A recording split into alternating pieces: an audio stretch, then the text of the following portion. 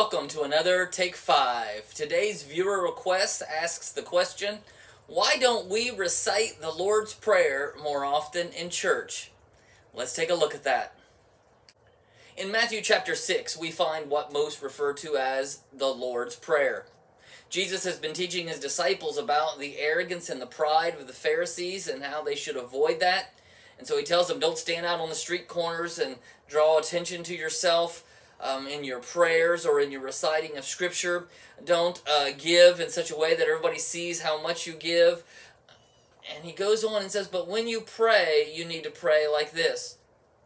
Our Father, who art in heaven, hallowed be thy name.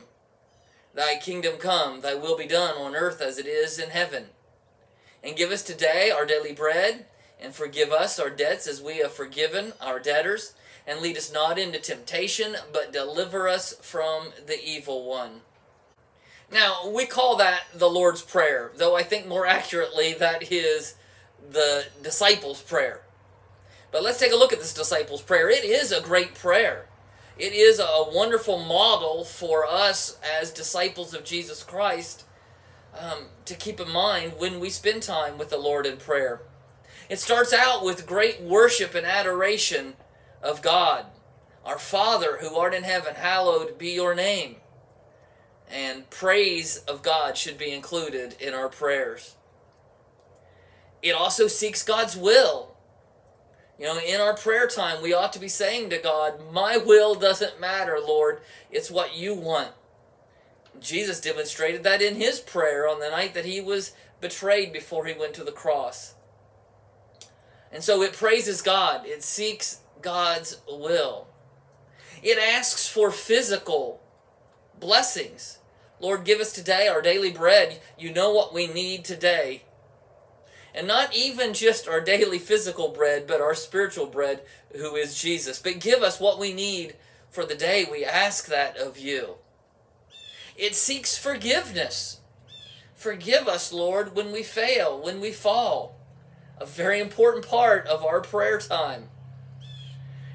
And it also includes a very important clause in there. Forgive us when we've sinned, just as we have forgiven those who have sinned against us. Again, Scripture is very clear that if you and I hold grudges, if we hold something against someone else and we refuse to forgive them, it really impacts God's forgiveness in our life. And so this prayer seeks God's forgiveness, acknowledging the fact that we forgive those who have sinned against us. And then this phrase, lead us not into temptation. Now, God never leads us into temptation, and I think this phrase here is more of a request of God to protect us from temptation. Help us to resist the temptation that we face every day through the power of your Holy Spirit. Help us to keep our life and our heart pure in you. Deliver us from the evil one. Help protect us against our enemy. So we come back to the question, why don't we recite the Lord's Prayer more often in our worship services? Well, it's not because we don't believe in this disciples' prayer. Again, it is a wonderful prayer for us to be praying.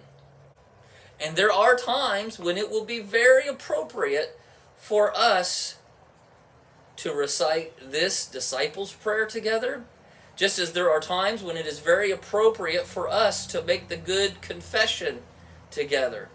But we don't include it as a regular or routine part of our worship because we do not want to fall into that trap that Jesus was warning the disciples about, that the Pharisees were involved in.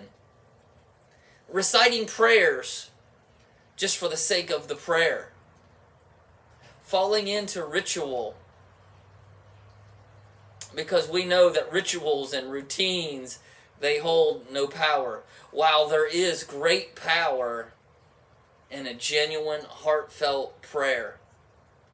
We do want our worship to come from the heart. We do want our worship to be somewhat spontaneous. We do want our prayers to be genuine.